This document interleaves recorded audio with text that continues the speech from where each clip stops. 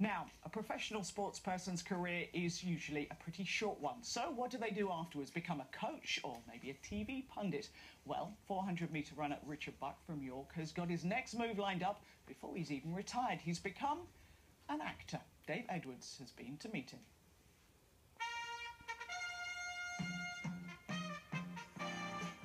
It's all about Great Britain, bringing it home, miles ahead of the rest. Great Britain get the gold.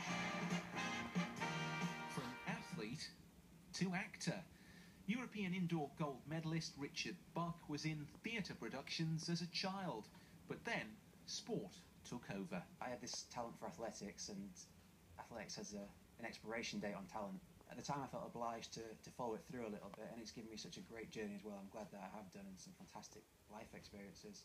But once London had been and gone, I felt it was time for me to find something I was passionate about again. I know about the family problems. Josh mentioned it to me. Oh, he did he? Look, he's a good kid, so don't be too hard on him. He's just looking out for his team.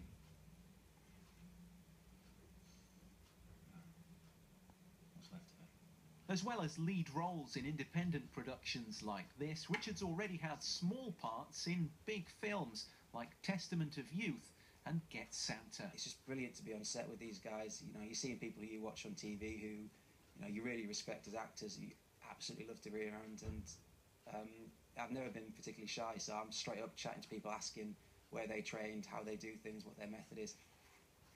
Back home in York to visit some of his family, he's also busy learning his lines for his next production. I have a real thing about polishing performances. I think it's the same with athletics. You spend so long training just for such a small moment that I love the idea of being in rehearsals and really polishing up a performance just for that one moment. For now, retirement from athletics is still a few years away, and Richard's sights are set on the Rio Olympics.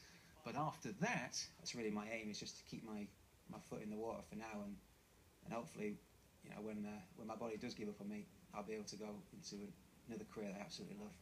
Dave Edwards, BBC Look North, York.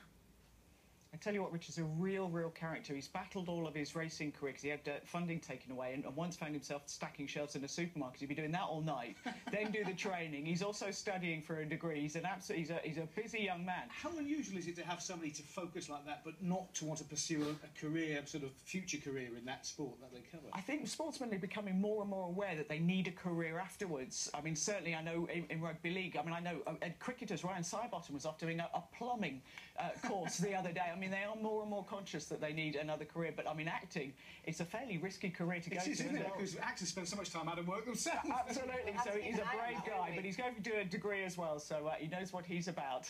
Good stuff.